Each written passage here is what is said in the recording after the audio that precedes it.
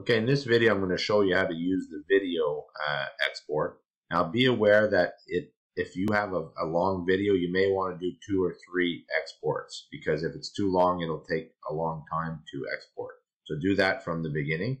So what you want to do is start with your media, click on the video button right here, and just be aware. So I'll click create video. Now this is really important. You see it says 10 seconds. That means your whole video is only 10 seconds. So if you don't change that, you're going to have problems. So let's go with 40 seconds. And like I said, you should probably do, depending on your computer, 3 short 40-second exports. I know it's not the whole project in one shot, but if you do everything, you'll have some problems. So you start here, and what you do is you move, let's say, the next scene, and you frame it. So framing it is important. Like if you framed it like this, like that's kind of odd. So you want to try to frame it this way. Then we press the plus button. Then let's say you want to showcase this woman standing there. So you press again plus. And let's finish off with these construction guys.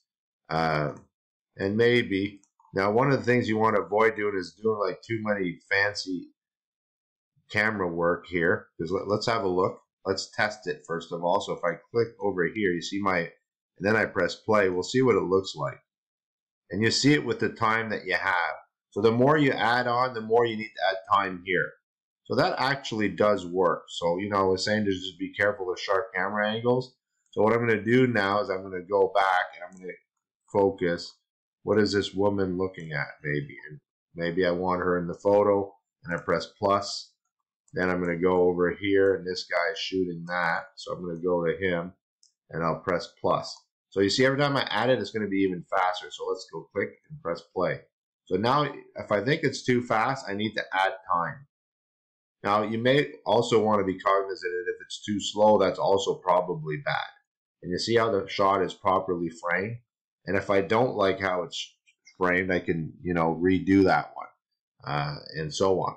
So let's pretend I'm happy with this, and I would encourage you to review it from the beginning and then press play. And okay, so I'm happy. So I'm going to click on export, and well, you're going to see that it says, well, I just made a video. How come it's empty?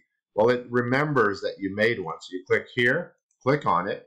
Now, if you made 3 or 4, because they're all longer, you're going to have to export them one at a time. Okay, so I'm going to just go there, and there it is. Then I click start export.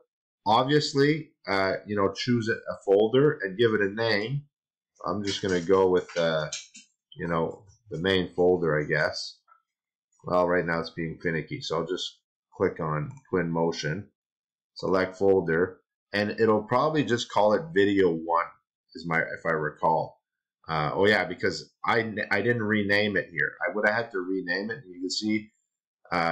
I didn't rename it, so it's just Video 1. And it'll take 2 or 3 minutes if you do 40, 50-second clips. But if you do like a 5-minute clip, just beware your computer might have some issues with that. Okay? So the video is the nicest way to go.